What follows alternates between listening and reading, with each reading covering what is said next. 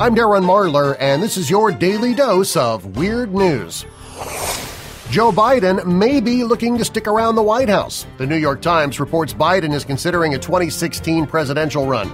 And let's face it, despite your political leanings, you got to admit having Biden in the White House would at least be entertaining.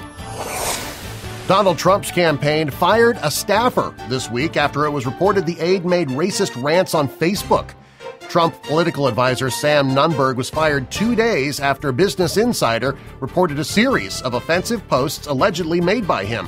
In one 2007 post, the Reverend Al Sharpton's daughter is called the N-word.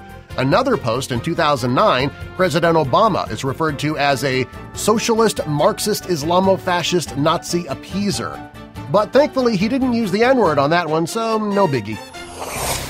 More than 4 tons of garbage was removed from an elderly couple's home in China. It took 12 hours for 20 workers to remove the piles.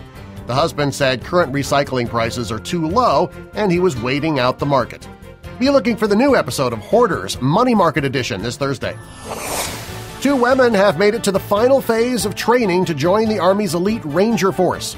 These women were already tough. They used to be substitute teachers. Well, in case you hadn't heard, Ashton Kutcher and Mila Kunis are married. People magazine reports that at least. News of their impending divorce is expected sometime next month. Kylie Jenner will be celebrating her birthday next week with a beach party in Canada where she can legally drink at age 18. And you know, after the year the Jenners have had, I'm sure Kylie could use a drink. A young Russian man who dressed in women's clothes to sit in an exam for his sister was caught after his oversized gut gave him away. Oh, right, like Russian women can't have big guts.